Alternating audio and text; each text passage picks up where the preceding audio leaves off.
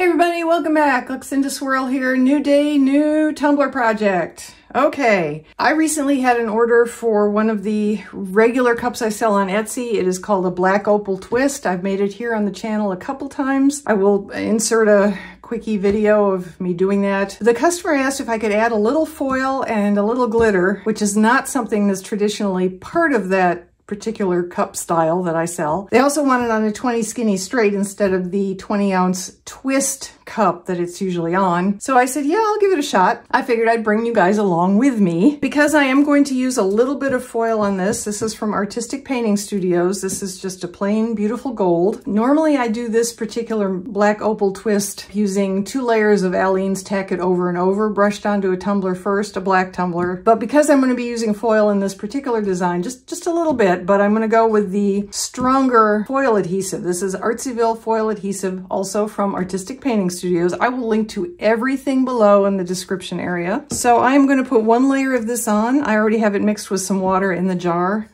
and I will put it aside to dry, and then I'll bring you back when it's time to apply the micas, which is the first step. That's all there is to part 1. Like I say, I'll put this aside, let it dry for about 45 minutes, and then bring you back.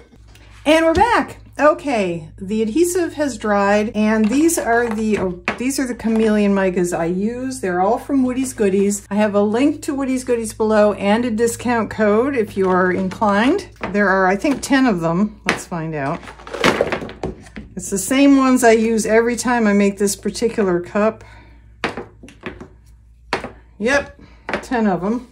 I will put the list of everything down in the description area. I'm just going to open these up, and basically what I do is I randomly apply them to my tumbler. And when I get it mostly covered with that, then I am going to take some of this beautiful gold Artistic Painting Studios foil, and I'm going to dab that on the cup. That will be the foil. And the glitter comes from, once I do all of that, I get the cup covered with the micas and the foil.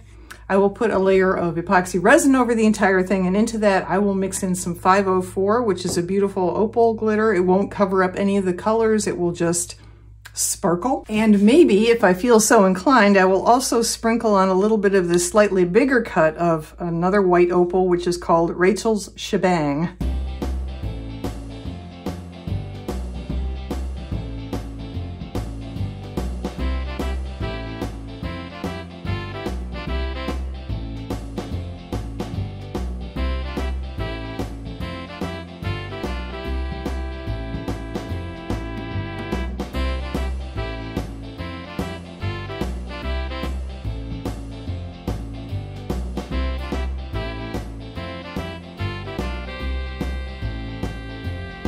Okay, let me clean this up and then we will see if I can get any foils on here. All right, let's see if I've got any sticky left on here that the foil wants to stick to. I may not, but I should.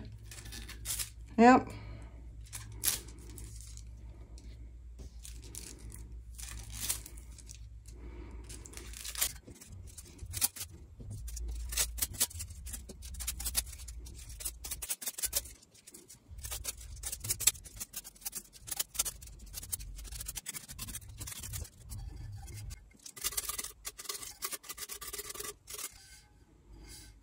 I actually think that looks beautiful. Maybe I'll put this up as a new design.